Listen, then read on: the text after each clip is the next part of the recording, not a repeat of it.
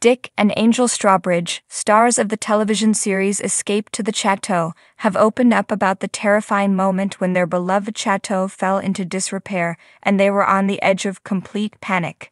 Due to the stress and pressure of the epidemic, Dick and Angel Strawbridge stated they were scared their company would fail. They described feeling sick and dizzy as they battled to stay afloat. However, the couple admitted that even if their enormous 45-bedroom home had to close, they would never try to leave the chateau, only to it, in a rediscovered interview.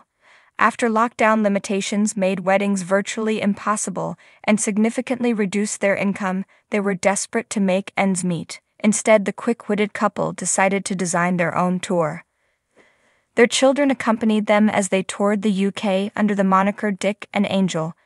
Dare to do it. And it turned out that their presence was the only thing stopping an anxious Angel from going into full panic mode.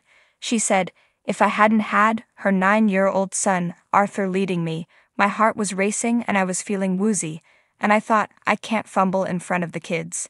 Dick added that Angel's transformation into brave and wonderful was a result of young Arthur escorting her to the stage when their tour began.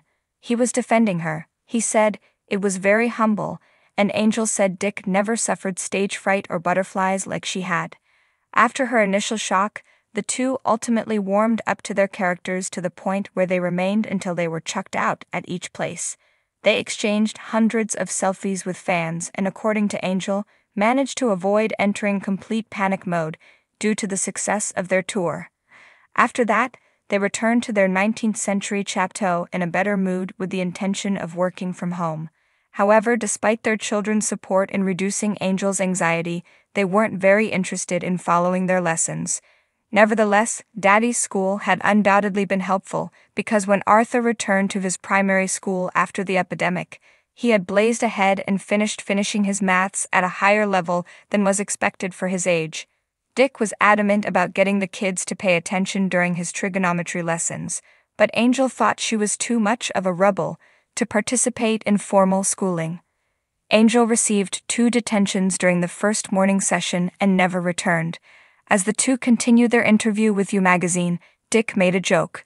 However, she did contribute to the writing of the book Living the Chateau Dream, which she and Dick did while lying in bed together.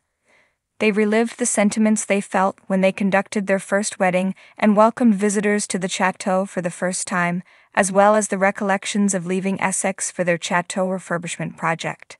Dick walked readers through his training in rural survival skills, showing them how to identify edible and toxic mushrooms on their 12 acres of land. In the book, he also describes how he was forced to become brutal and kill the family's pet cockerel for food. Dick has taken a very active role in restoring the charming but dilapidated chateau as the household handyman, including setting up a plumbing system there.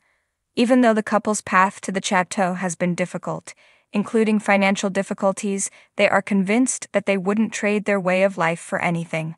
It practically yells, "Don't buy me." If you look at the sewage, the electrics, and the lead paint in this house, Dick has admitted before on their Channel 4 program.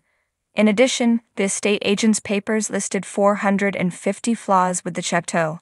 Angel and Dick, on the other hand, made the choice to buy, and they haven't turned back since. Thanks for watching this video. Please subscribe to our channel, Dick Strawbridge, and stay with us.